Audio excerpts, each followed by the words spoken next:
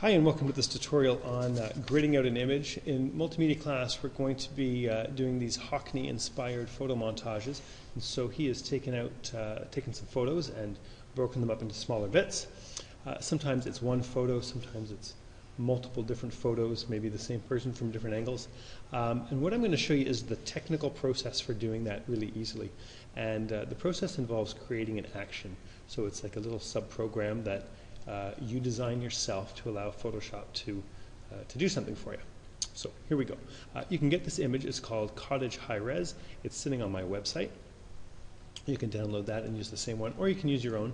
No matter what image you're going to use, you want to check out the image size first. So this image size is around 3500 by 2500 or 2600. So we have to think about how many squares we want to break this into.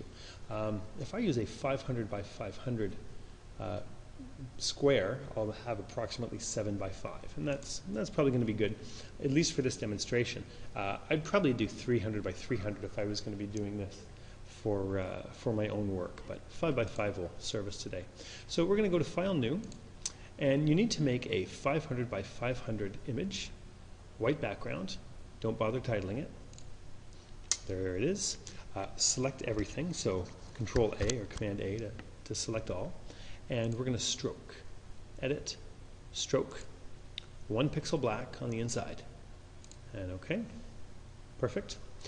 Deselect, Control D or select deselect, and edit, define pattern. We can call this one 500 by 500. There it is. Close this one up. Don't bother saving. Okay, so here's our image. Make a new layer above the background, and we're going to fill it with the pattern. So edit, fill, pattern, and you can choose, this is the new one that we just made. Okay, voila, there it is. Now we have black on white. We have to do Control I. That'll invert the image. Perfect. And change your blending mode for this particular layer to screen. That way you can still see through it. Okay, step number 1, go and grab your magic wand tool from the left-hand side, and you can see that you can now go through and just select these boxes really easily. So we've created a nice grid. Now, we've got a little bit of rough stuff on the bottom here, so what I want to do is crop this out. Okay, so in this particular case, I'm going to crop it out just so it's a little bit neater. So I'm going to crop right down to that line. Very good. Hit Enter. Great. Cropped it out. Okay, let's start the action. The first step, you have to select the top left. You will have to select every step of the action. The computer can't select for you. It can't be part of the action because it doesn't know what to select. So once you've made a selection and you're on layer 1, we're going to start making the action. Go over to your actions. You can go to Window, Actions, okay, or you can go over to the toolbar on the side and create a new action. We're going to call this one Grid. Okay, and as soon as I hit record, it's going to start recording what I'm doing. So I'm going to hit record, select the background. We're going to hold down Control or Command J for layer via copy. That's like a copy paste.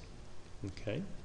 Then we're going to transform it. We want to make it a little bigger. So Control T to transform, and I'm going to hold down the Shift key to constrain my aspect ratio. I'm going to go up to about 120%. Okay, it's really up to you. Hit Enter. Okay, and then go back to my grid layer and stop the recording. Okay, so that's it. So you can see now under Grid for action, it goes through the steps that you're going to do. Now, if you wanted to maybe change the opacity, you would do it at this point before you selected the top layer again and stopped it.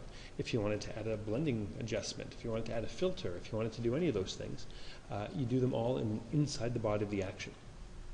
So what this has done for us now is we could now run the action. So at the end, it's selected up here. So I could click the next one and run my action. There it goes. Select the next one, run my action. Okay, now I'm just going to go through these, and it's a little bit monotonous. I think I might speed this up. Okay, so I have skipped some of the monotonous parts here just so I can fast forward you through until the end. There's only a couple other little things, but here we go. We have now gridded out this image. We've made 35 different separate layers that can now be individually manipulated. Each of them is a little bit larger because in the action we made a transform. Now the only things that I do normally at this point is, number one, we can get rid of the grid. So just drag your grid into the garbage. You can also get rid of your background, drag it into the garbage. I'm going to make the canvas a little larger so I can spread some of these out so I have a little bit of room to work. Image, canvas size. In this case, I might go to something like 5,000 pixels, by 3,000 pixels.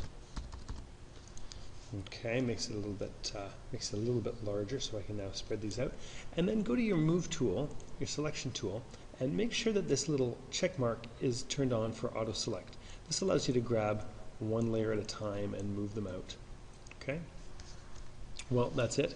That's how you grid out your action. Hopefully your Hockney inspired photo montages are going to be awesome. See ya.